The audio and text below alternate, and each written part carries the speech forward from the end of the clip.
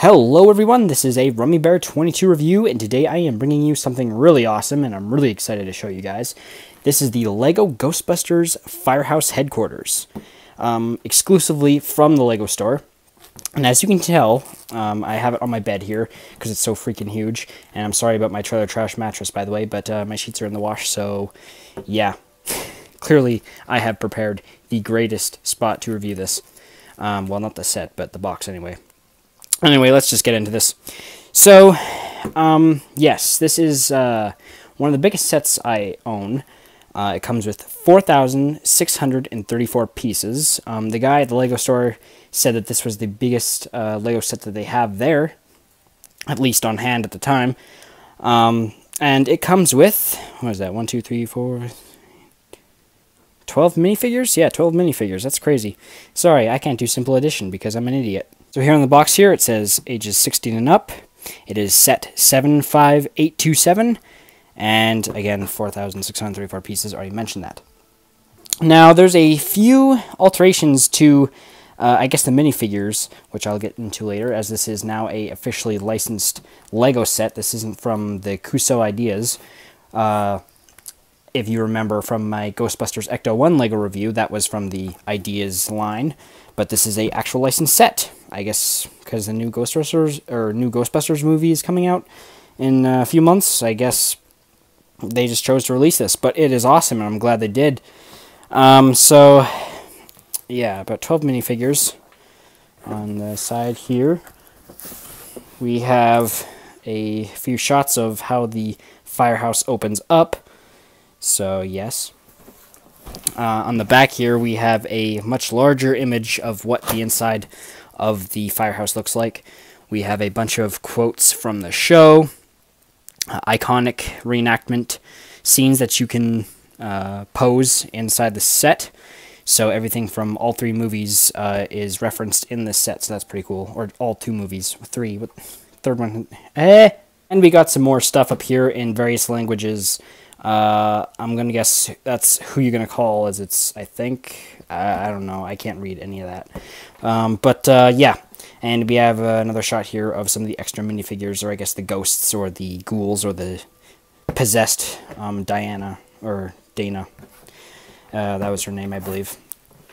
And we also have a few images here of the minifigures. We got Venkman there pulling up from the back. We got Winston right there. We have Spangler, and we have Stance. And of course we have Slimer, two nameless ghosts, the library ghost from the first movie, and the zombie cabman, I believe, who is from the second. So yeah. So that is the box, a big box. So why don't we get to the actual set itself? Alright, so first let's take a look at the minifigures, because there is a lot of them. Starting at the back here, we have possessed Dana Barrett right here, so she looks really cool. They gave her this little makeshift toga here that she wore in the movie, and they actually colored her feet without any shoes or whatever, because she was barefoot, I believe, in this costume. So that's actually pretty cool how they're actually painting the legs more accurately, I guess, now with their LEGO sets, or maybe it's just the collector's editions or something, I don't know. So these figures do come with alternative headpieces, so let's take a look at her alternative headpiece. So here we have her red demon eyes there, looking a little bit more menacing. So yeah, that's pretty cool. Next we have Louis Tunningley, if you'll zoom in, please. And so right there, there's his normal face. And I do like how they actually gave him the an accurate facial expression. Come on, there we go. An accurate facial expression to the one in the movie. He always did that little, like, weird little smile, or that awkward smile, so that's pretty cool. Since this is post-possessed Louis, his hair here is a little bit messy, and his shirt's all scruffy and dirty. So he comes with a alternative demon face as well. And there is Evil Louis. Next we have the creepy library ghost lady. So right here we have her monster face, and of course, if it comes with an alternative hairpiece as well for the normal librarian face. And of course, here we have the Ghostbusters themselves.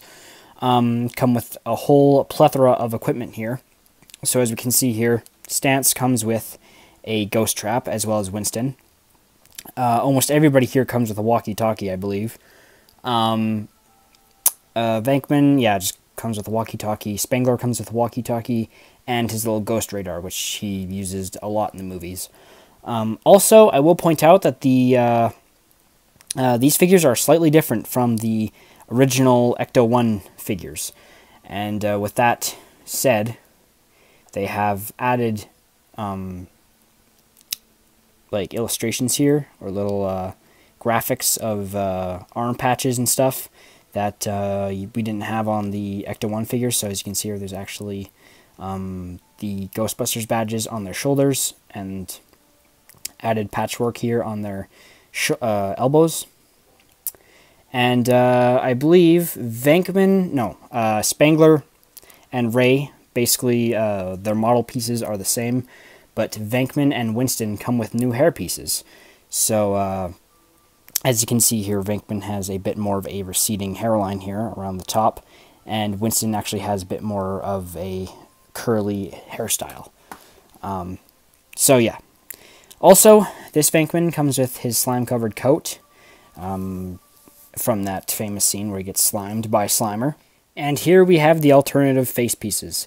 So everyone here seems to have a scared look on their face, minus Venkman. He's got that disgusting slime-covered face there after he gets slimed by Slimer, of course.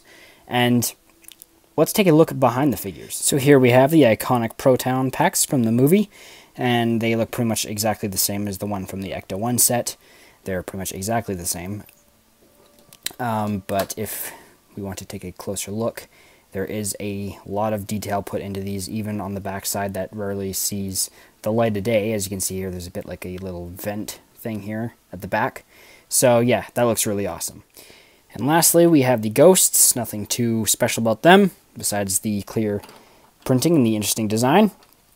You can put clear headpieces in here at the bottom here to support them on little pegs, which I'll show off later. But here we have the last two minifigures in the set. So we have Gene, and we have the zombie cab driver. I believe he's the cab driver, I think. I'm not entirely sure. But again, with their alternative face pieces. So here we have a worried look on Gene, and we just have a normal back head printing here on the zombie. So looking inside the set here, we got a lot of rooms and a lot of different little goodies in here. All from two movies. So starting, I guess we'll start with the boring side first. Here we basically just have a staircase to each room. So as you can see here, you got 2 doors, 2 balconies, and 3 flights of stairs if you count the basement here. Down here is the ghost containment chamber where they load in the ghosts. So it does come down like so, where you can put the trap in. And you got the 2 little lights there to let you know when it's, or that would let them know if the ghost was, in or out, it's okay to pull out the trap, that kind of thing, yada, yada, yada. Anyway, I'm wasting time. So down here on the main floor, we have the desks. We have Gene's desk right here, and we have Venkman's desk. I believe that's Venkman's desk. And it came off here, so it's a little scrubbed out a little bit there. We also have, I believe this is just a toolbox with multiple drawers, just like that. They can come out all the way, obviously, but, without me pulling this thing out, because it's really hard to get my fingers in here. That's what she said. I can't really pull those out too well. And so yes, there's all these little added goodies, newspapers. We got, I believe this is just a little lamp, telephone, a computer. Again, we got more toolboxes over here. Now, the guy at the Lego store told me that you can actually put the Ecto-1 car inside here, but you have to move some stuff around. But I found out that the only way you can really get this in here is if you move out the desk. And to me, that's kind of annoying. But I thought it would just actually fit in there, but I guess not.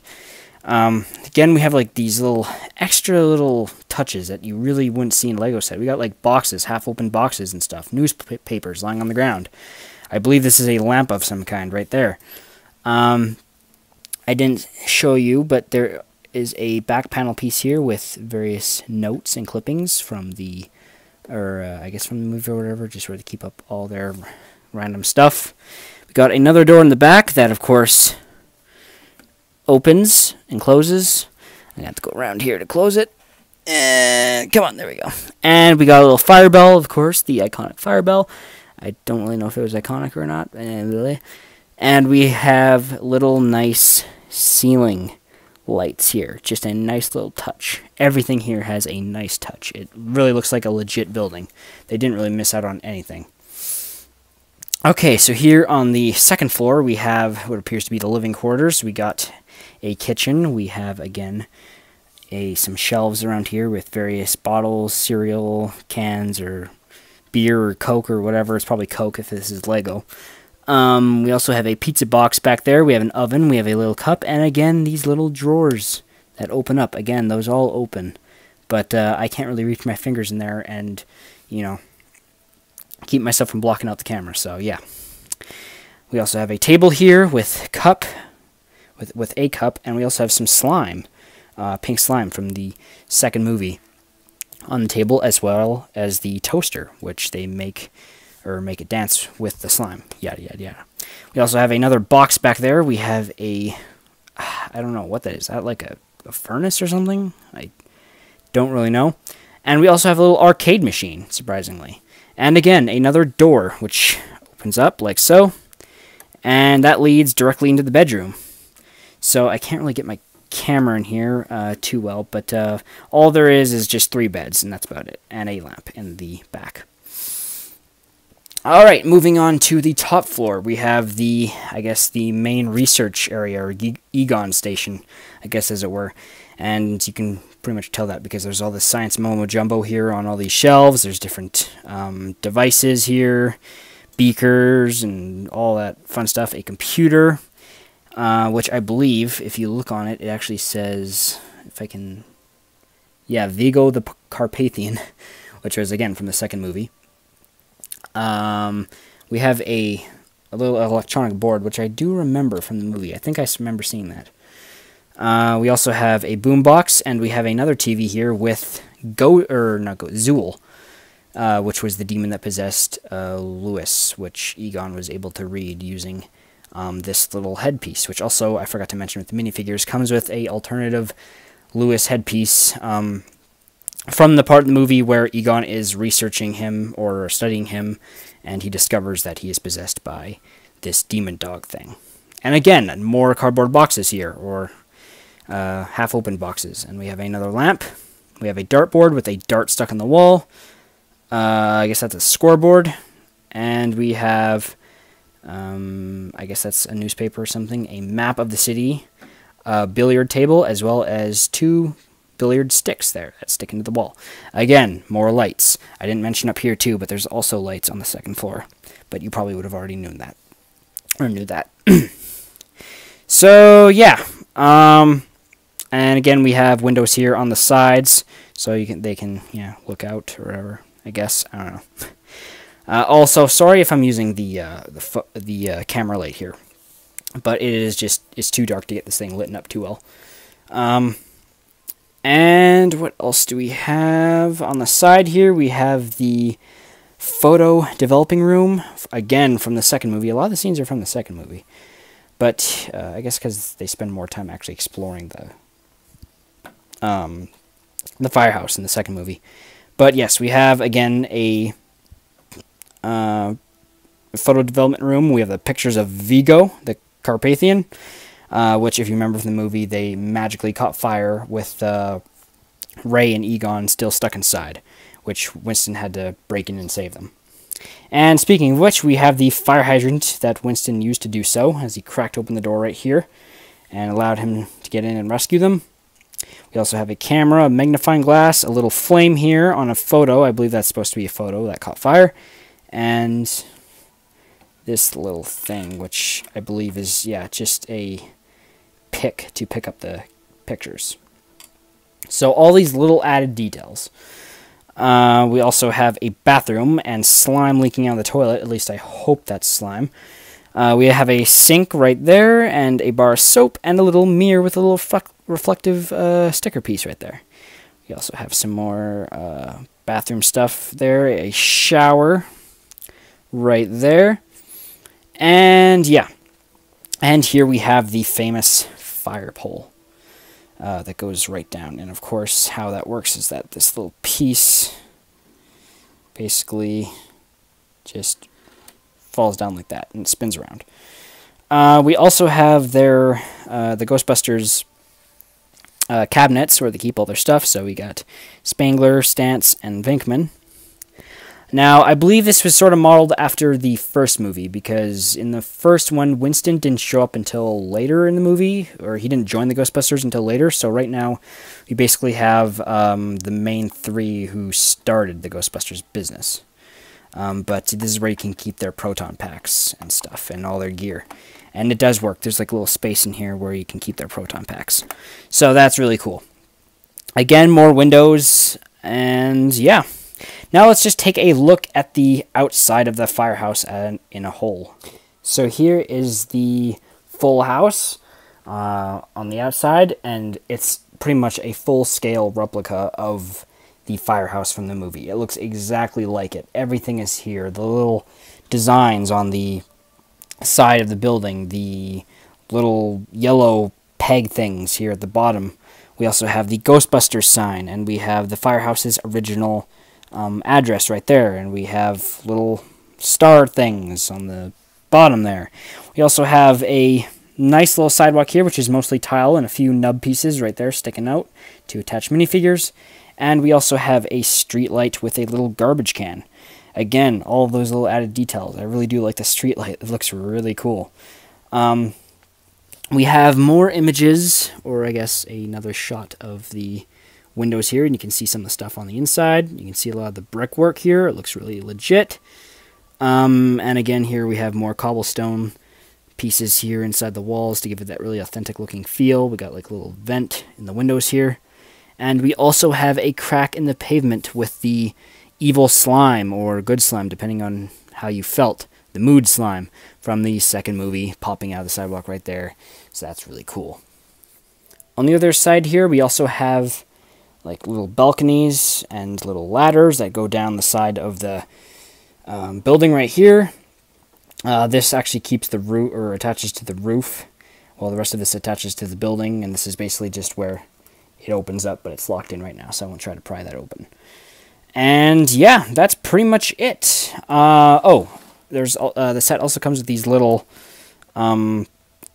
clear sticks here that you can slap the ghosts on.